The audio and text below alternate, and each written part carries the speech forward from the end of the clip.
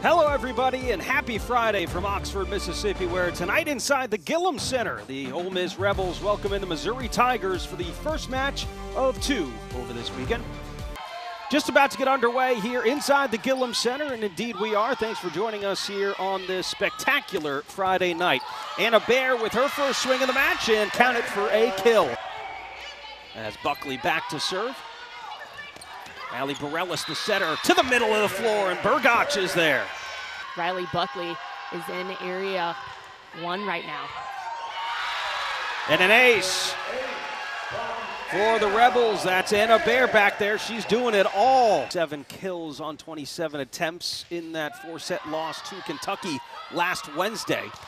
Buckley with the up, and the block is there. Corelli and Burgach averaging 20 digs per match over the last 5, the libero for Ole Miss. And there's a kill and a side out, ending a 7-0 run by Jordan Iliff. A libero, a setter in a 5-1 system, and an outside in Vivian Miller.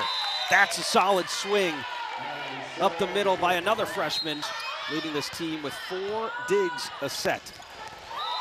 Wow, what an out-of-system ball for Miller there. Here's Dixon pushing it over.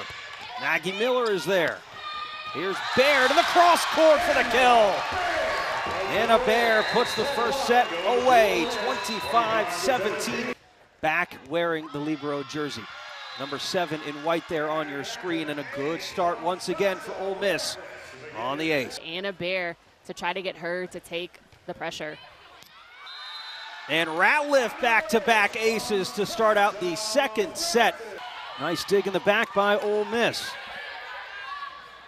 Buckley to the backside. Iliff with the kill last Sunday. Where does Allie Bareilles go here? Corelli, who else? Into the cross court. Good chance coming here, though, for the Tigers. Dixon on it again, and this time able to find the floor. Kept up by Bareilles, and a free ball coming. Buckley had it touched down. Anna Bear read it really well. All 6 of Kaylee Cox's kills have come in this second set. Bareilles, wow, what a touch there to Ratliff. Slowed down off the block. Here's Anna Bear with the kill. We are tied at 24. Tracking back is Buckley. There's Dixon with the answer. Miller with the serve, and it's a good one. Iliff has it blocked by Ratliff.